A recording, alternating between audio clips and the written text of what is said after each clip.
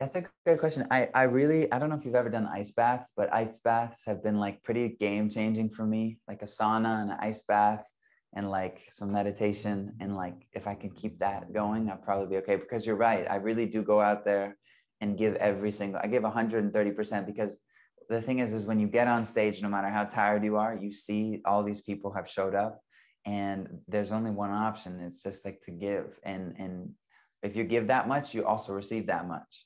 So ice baths is, is where I'd start.